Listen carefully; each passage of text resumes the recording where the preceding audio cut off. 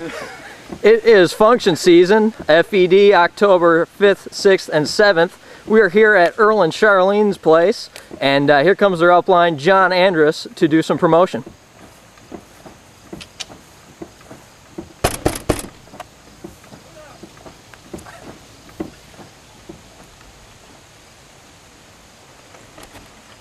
Earl, hey, what's going on, man? Hey, John, what's going on, man? What are you up to? Just fornicating? Yeah. Want a hot pocket? No, I'm good, man. I'm good. Hey, honey, come on, let's jump. Oh, man. Hey, Charlene, how are you doing? Dang good, John. Dang good. Don't you look good? That's hey. all. Come on now, honey. Yeah, coming on. It's a gorgeous day outside today, guys. Beautiful. Oh, that's a nice chair, man. I'd offer you one, but we only got two. Sit down, sweetie. That's all right. I know that your radio is taking up the other one, so it's all good. I can't put that on the ground, man. I've got too many bruises in there. Yeah. It's like alcohol abuse or something. Yeah. Well, hey, man, I won't take up a lot of your time. I know you guys are busy and all, but I wanted to stop by real quick. And I was talking with your sponsor, Ian Hatcher, the other day, and he was letting me know that you guys are kind of on the fence a little bit about function. I want to come over and talk to you guys about it.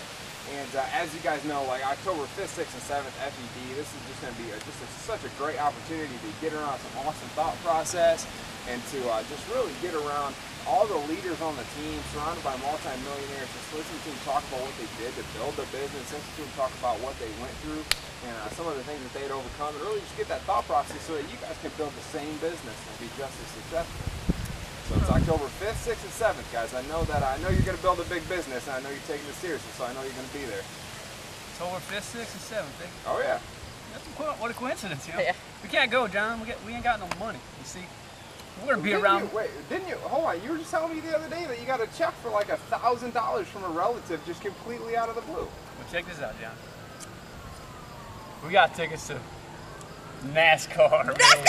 Jeff Gordon, baby. Multi-millionaire. Jeff Gordon. Yeah, Jeff NASCAR. Gordon. What are you guys, from Richmond or something? My cousin is. Yeah. Who?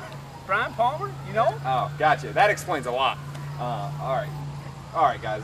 Let's talk about this a little bit. NASCAR compared to setting yourself up for just the life where you can do NASCAR races all over the country and continually go to them and never have to worry about money. You know, but we got third row seats from the top. All right, grandstands, free brews, free wieners. Yeah. And the left turns, John. How can you ask me to miss the left turns? 400 left turns. Who are you even rooting for? Jeff Gordon. Dale Jr.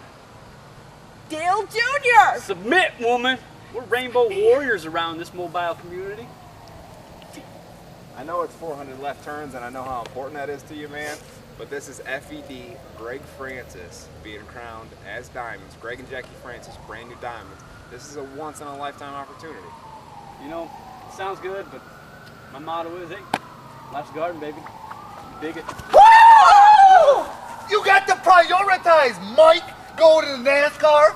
You got to go to the function, baby. Des Moines, Iowa. Learn how to be a multi-millionaire. Woo!